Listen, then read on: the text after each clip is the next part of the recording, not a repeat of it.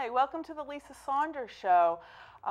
Today's program is going to be very interesting, and I think you're going to really appreciate the information she's going to give us because it's something that I think about and many Americans think about. In fact, Donna Anderson, who is my guest here today. Donna, welcome. Thank you for having me back here, Lisa. I'm delighted to be here. Well, you have so much information to keep us healthy in all ways. Donna Anderson is the founder and director of EnCORE Fitness and Wellness. She is a medical exercise specialist and gerontologist with over 30 years of experience in the field of wellness and fitness. Donna, you told me that you'd be willing to talk about Alzheimer's today, and yes. I was really excited about it. You gave me several topics we could discuss, and Alzheimer's, I thought, I've got to talk about that. And when I told you, weren't surprised that I wanted to talk about that because you read a study. Isn't that what Americans fear most? Yeah, there was a study done in 2012, and it was done in the United States. There were actually studies done in Britain as well. And what it shows is Americans and British people, Alzheimer's is the most feared disease. It outranks cancer, diabetes, excuse me, heart disease. It's the #1 fear that people have as they go through their lifespan. Well, I believe it because it's one thing we talk about in our family because I've had ancestors that had difficulty. Right. So what can you tell us? You said that you had information on how to prevent or delay Alzheimer's, and you said that Alzheimer's, you can't even prove somebody has Alzheimer's until they're dead, and That's it's in correct. the autopsy. That's correct. So please just tell us about Alzheimer's. Well, I'm going to tell you about dementia first, Lisa, if that's okay. Because, yeah, please. Really, when someone presents with those symptoms, we really should be calling it dementia. For the most part, doctors will distinguish certain behaviors to be have more Alzheimer characters. But to be honest with you, we really don't know whether a subject has Alzheimer's till after and they have their brain autopsied. So, and the reason being is that in an Alzheimer's brain, we see plaques and tangles. And I'll talk a little bit more about what presents. There's several proteins that produce these plaques and tangles, and that's kind of a hallmark of an Alzheimer's brain. But there's other types of dementia. For example, Alzheimer's, if you look at the different data, they say anywhere from 50 to 70% of all dementias will be Alzheimer's dementia. Mm-hmm. If we look at another one is vascular dementia. So vascular dementia is caused by a stiffening and narrowing of the arteries throughout the body, and especially as they go to the brain. And that accounts for about 20% of all dementias. That was a lot. You know, when you were telling me about that, you know, that was a surprise. So you said there are ways of delaying it or preventing it. How do you want to go about this? Well, what I'm going to just talk about is the current things that are done typically for patients that present with dementia these days. So I'd like to talk a little bit about that, about what doctors have in their tool arsenal, so to speak. And then I'd like to talk a little bit more about the studies that have gone on, some in this country, but some also in other countries that have supported that there are interventions that can be done that will delay or onset. Okay, so go ahead and other dementias. So let's talk a little bit about the current approach. So currently, when someone presents, by the way, there's about 10 different things that people, if it happens to them, they could go, I might be coming down with dementia. Mm-hmm. So if you go on to alzheimers.org, you can see the whole list there. Mm-hmm. It could be something like you take your keys and you put them in the refrigerator. Mm-hmm. And now if you did it once, you know, maybe you're just distracted and something's going on in your life, but if you repeatedly do that, that's one of the signs. Mm-hmm. Another sign would be losing time or place. In other words, you'd wake up in the morning and you think it's 6 o'clock at night, and it gets a very repetitive thing. Mm-hmm. You know, so if you look, there's 10 little things that would say, well, these are hallmarks of dementia. Mm-hmm. So if you go to a doctor, he's going to do several tests on you. One of them is called a mini mental state examination. Mm-hmm. So they do this exam on you, and basically they can use that and say, yeah, we do think you have, and they can categorize it. You have mild cognitive impairment, or you're actually in a state of dementia. Mm-hmm. And so at that time, the doctor has a choice to make. He can initiate medications. So currently there's 5 drugs available for doctors to use. The last one that was just approved in 2014 is actually a combination drug, so it is not a new drug. So there have been no new drugs since 2003. So just think about that amount of time. Over 10 years have passed, no new drug has come to market. And the current arsenal they have, actually, it controls more symptoms. It doesn't really dramatically slow the progression of the disease. It's more symptomatic. It's, for some people they say it delays it, but Alzheimer's and other dementias, currently, there's no cure. Okay. So why is that important? Well, it's important because several things. There are some trials going on right now. They're in phase 3, which is great. And these drugs do show promise, which is great. However, they're predicting it's going to take another 10 years before any of them come to market. So what are we going to do in this 10-year interval? Well, let's look at the data that supports that there are interventions that we can use just with ourselves to delay or slow the progression of dementia. And these involve exercise, diet. Oh, it's always exercise and Yeah, diet. There's no I know. free Well, ride. You know, for me, I jump up and down and go, yippee, it's exercise. Right, 'cause that's your business.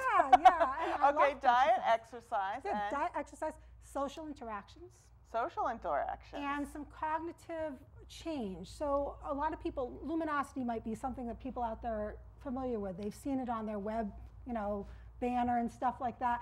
And you go on and you take these tests, and they get progressively harder. So it's almost like doing a crossword. I've never heard of, oh, it's like a puzzle or a game? It could be a puzzle. It's all different things. If you go on, there's many different things. Some things are word, some are spatial. So there's many different. Is there a website that you go? Luminosity.com. Oh, okay. And Yeah. you go on there and you do those little mental exercises. Yeah, and there's like a monthly fee. You can try it free for a month. And, some people feel like, well, this is good. I'm learning new things all the time, and it's getting it harder. They make it harder and harder. And so we don't have definitive proof that this offers opportunity to everybody. I personally believe, looking at the data, that I don't think it's one thing by itself. I think we have to look at it as a multi-component program. Okay, so what about adapting our life? So what about the diet Okay, well, so let's go into some detail about exercise. Okay. The data that we've seen so far supports that, again, perhaps not just aerobic exercise is important, especially for vascular dementia, because when we look at vascular dementia, as people get older, they have a stiffening of the arteries, but then if you have blockage and things like that, it makes it that much worse. So let's face it, aerobic exercise, if someone starts even in midlife, even late in life, it can definitely So what is the diminish. definition of aerobic exercise? Aerobic exercise is exercise that raises your heart rate to, let's put it, at mild levels, 40 to 65% of your VO2 max. So what a VO2 max, I don't want to get too technical here, I'm sorry, but just to go into a little detail, that's how your body uses oxygen to do exercise. Okay. So, another day I'll bring a heart rate chart and I'll show you everything. But let's take me for an example, okay? So I'm 60, right? So if I get the numbers, if I take 40% of my max heart rate, if I did it properly, it would be 220 minus 60, so that's 160, right? Times 60. So that's 96, okay? So 96 would be the lowest level of my heart rate for me to get aerobic. And you have to have, how long does you have to be exercising like that? That's, there's a lot of different things out there. Recent data has said that you can take a 30-minute session, split it in 10-minute sessions, and still get the same benefit. I prefer that people actually try to go for 30 minutes. Now, this is something you do in your practice with Correct. people. Okay, Yes. so you would be figuring it out if they were doing their... I actually do VO2 max measurements on clients when they come to my okay, so they can practice. know that they're doing it. Okay. Yeah. All So right. I actually determine what their VO2 max is submaximally, and then I can tell them, I really want you to exercise within this range. And eventually they learn perceived exertion. So initially we would measure, we can use the treadmill, we can use a heart rate monitor, we can measure that heart rate. But in time, they're going to know by their breathing how hard they're working. Should they be doing this every day or X number of We times say a like week? 3 to 5 times a week. Okay, so And- if you have a bad day where you just want to lay in bed all day watching I Love Lucy reruns, you're allowed one or two You're of those. entitled. If you have a reason you need to do that, you should do it.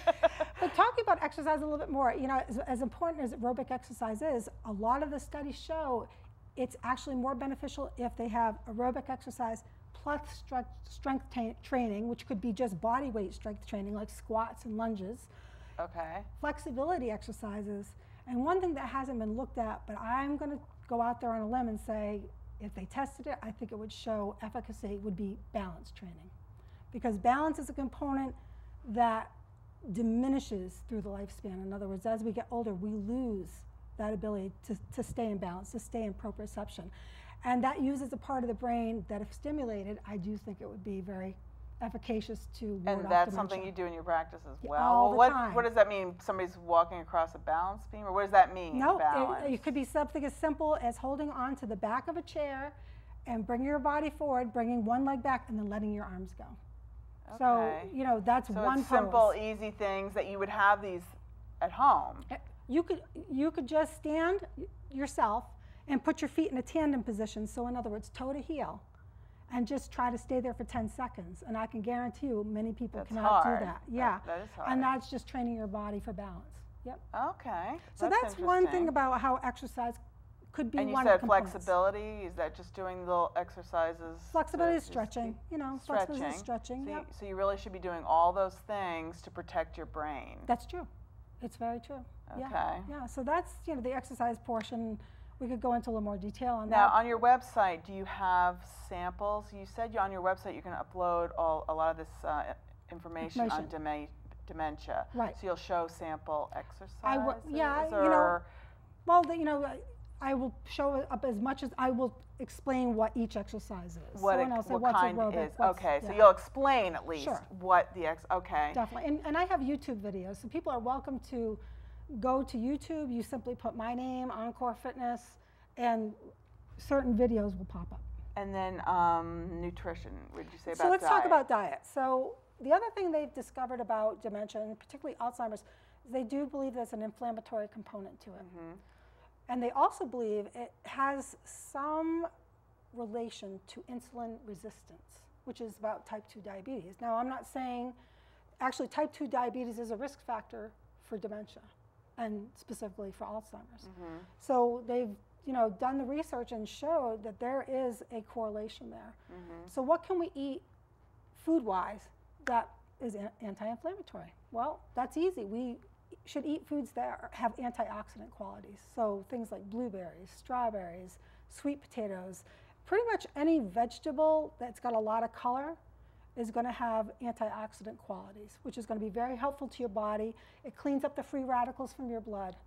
And it's just, and you know, if you want to make it really easy, Mediterranean diet, which people could just go in and Google and say, oh, that's what I should be eating. What so is olive it? oil. Mm-hmm. Well, it's a balanced diet, you know, that does have fat, it has protein, it has carbohydrates, it's got everything going for it. Mm-hmm. And it's, you know, whole grain based, fish based, less meat, smaller quantities of meat. When you mean meat, do you mean I mean beef and pork, things. What's poultry then? What would Well, that's a white meat, and I would say that's probably not as, you know, I think fish is the gold standard for protein, but there's nothing wrong with turkey or chicken or anything like that. I'm not saying you can never have red meat at all. Right, I'm just saying to limit. Yeah, okay. And to focus on whole grain foods. So, you know, white sugar, white bread, all that stuff, I'm not saying it's bad. I don't believe in bad food, good food, but I do believe we should go towards a diet that does emphasize more whole foods. Because sugar and white flour, would that be considered foods They that don't cause have- inflammation? I wouldn't, you know, I'm not going to go out on a limb and say that I think too much sugar probably does cause inflammation. But I won't go on a limb and say, you know, as a scientist, I'm not going to say they don't directly cause inflammation. I just think we need to go to foods that reduce inflammation. Right, okay. That's what I'm saying. There's kind of a difference. Yeah, there is a in how difference. you're I can't saying get it. causation, Right. you know, but I will say we do have definitive proof that when you go to a diet that's got whole grains, fruits and vegetables and fish and little meat, it's now, helpful. You've given me a lot of other helpful tips, like on your last show. You said you're going to write a book. Are you going to put a lot of your advice for the poor people that don't live near you over here? I think the book that's kind of coming to mind right now is actually, it is going to put all this together. So it's going to be a program, and I'm calling it the Legacy Project.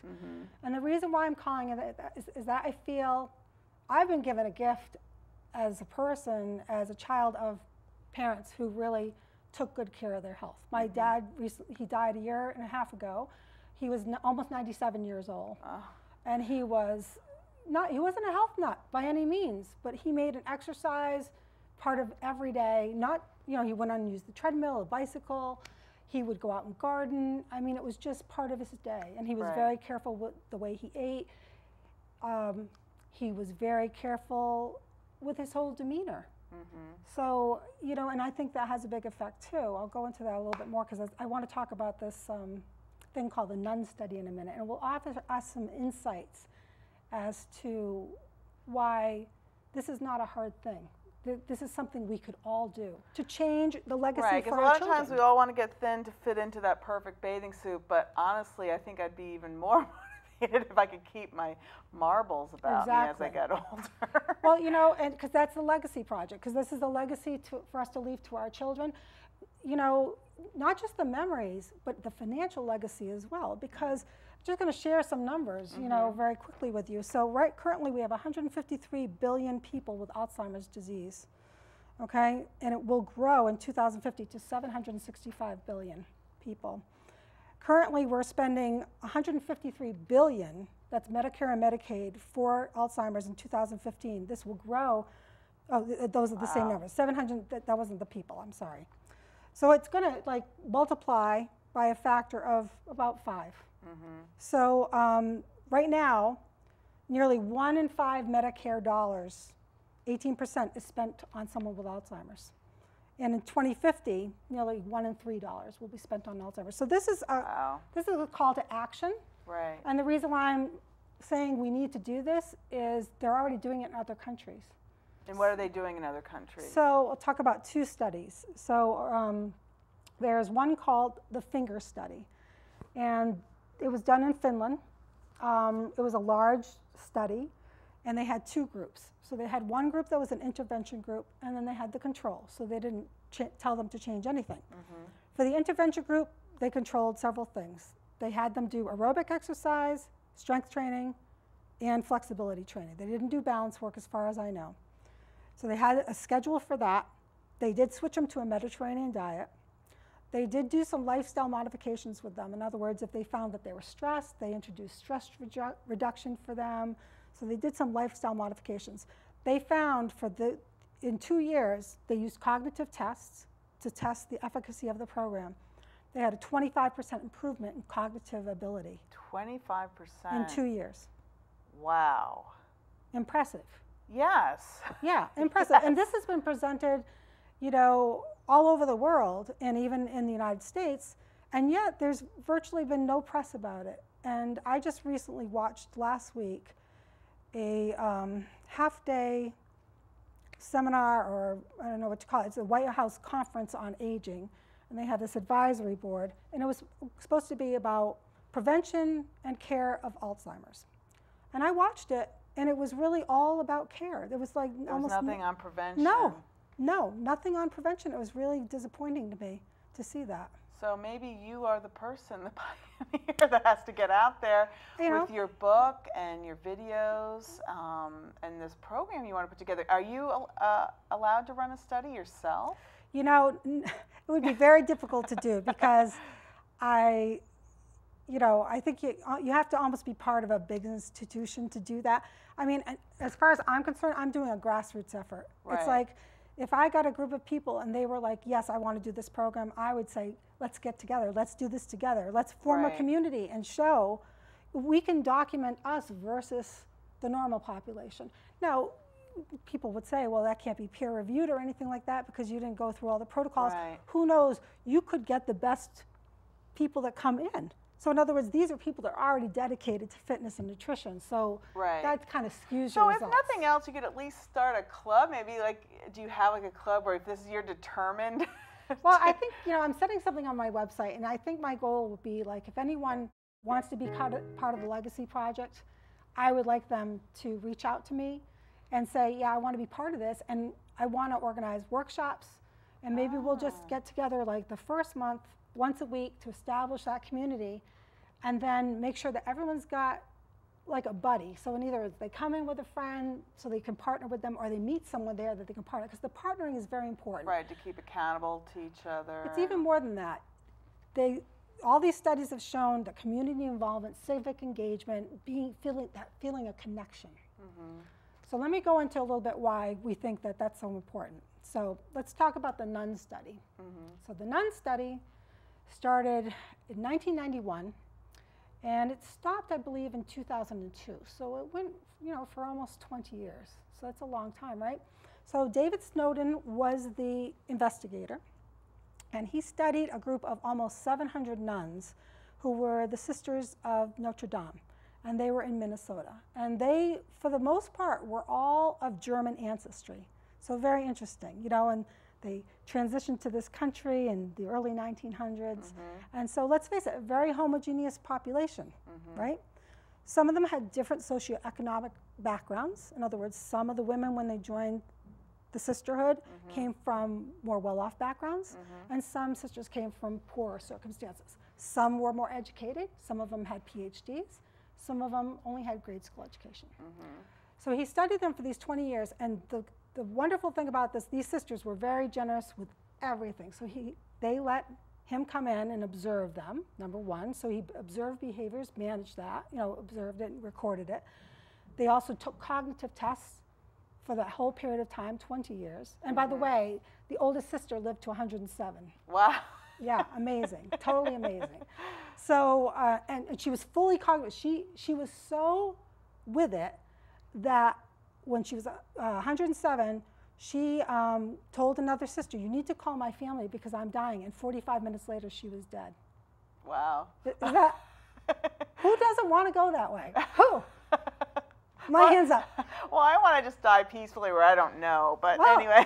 But she was. I guess she wanted a deathbed scene. Well, right? she was happy about it because she was going where she Right. knew it was a better place. Yeah. Right. But it was just a wonderful, wonderful story. He tells many stories in his book called the Nun Study. Okay. So, but the point being, these sisters ate the same food, pretty much each other. As each other, because they Right, eat 'cause- communally, right, obviously. right. So they had it's great because it reduced a lot of when we do Variables studies, the variables. Yeah, Right. so it controlled that. But there were sisters that exercised more, that were more active, and I talked about the educational component. And then some sisters came from higher socioeconomic standard. The whole study revealed that several things. Number one, education is protective to the brain. So Is it? Yes. Why do you think that is? Because it's something stimulating you got neurons. Because it's something you got in your late teens, early 20s, or do you think if you have an education, now you know how to find out more information? I think people that get education, I can't say all of them, but many people are very inquisitive. Inquisitive. And I think that inquisitive goes a long way.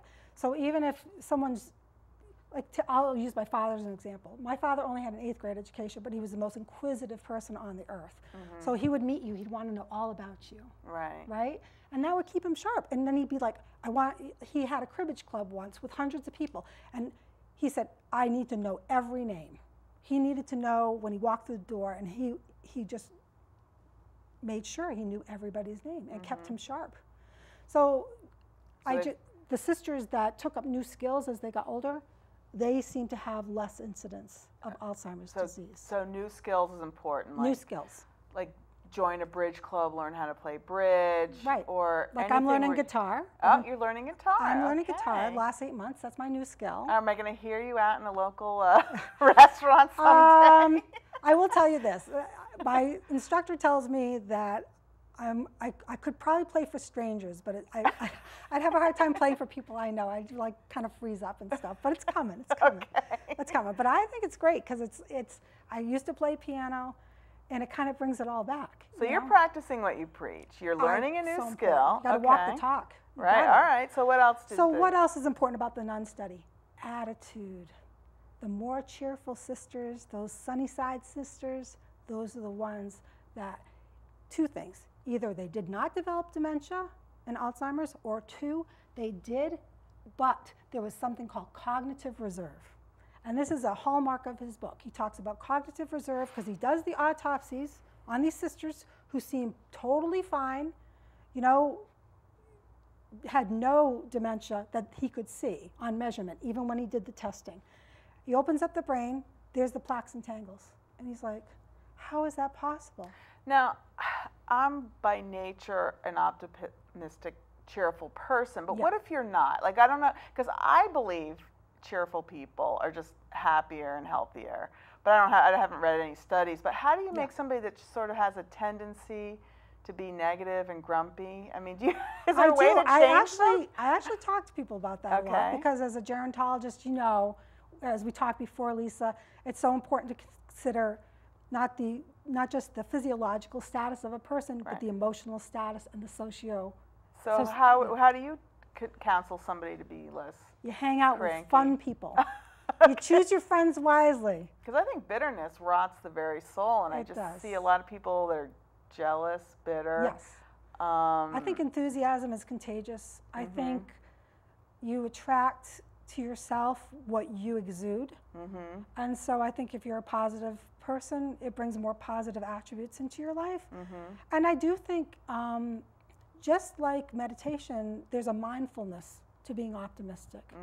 And gratitude is a huge part of that. Yeah, when you think about what you have to be thankful for instead of what you don't have. Every day. It just changes your whole outlook. It does. On the day. And he would talk about the sisters that were so, you know, positive.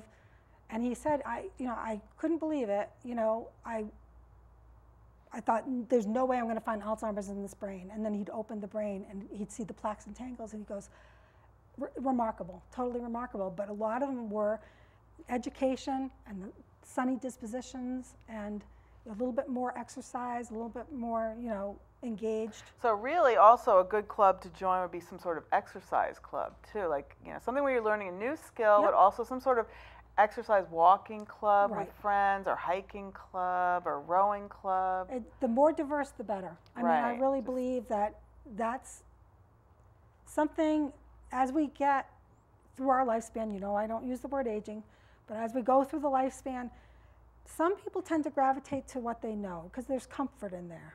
And we're not so inclined to stretch. Well, we only have 2 minutes left, so it went so fast. I know, and you have a lot to say. I So do. try to be fast, and we can look on your website, and maybe we can come back and we can talk about other things that you didn't get to. But in your few moments, what do you really wish people would walk away from this show knowing? The takeaway here is you can do it. You can leave a legacy to your family by taking care of yourself, looking at exercise, the diet that you eat, how you treat yourself and treat others, and maintaining a Now, so what's your website then, so people can go and just kind of get this? Right, we'll have more information. It's www.EnCOREFitWell, just like it sounds. And you can check on that. We'll have some hints for you so you can start, and I hope to build a community. I'm going to have like a little contact form. So if you want to be part of this mission that we're on, so people can put on, like, they want to get a newsletter from you, or get some sort of communication so that it's in their inbox. Yes. You have a form for them to fill in so they can get some of these tips from you. Yeah. Well, that would be wonderful. Thank you so much for coming, and I promise I'm going to try to balance myself out of here when I leave. Sounds great. Thank you so much for joining us on the Lisa Saunders Show, and I hope you do put into practice all that she's told us to do. See you next week.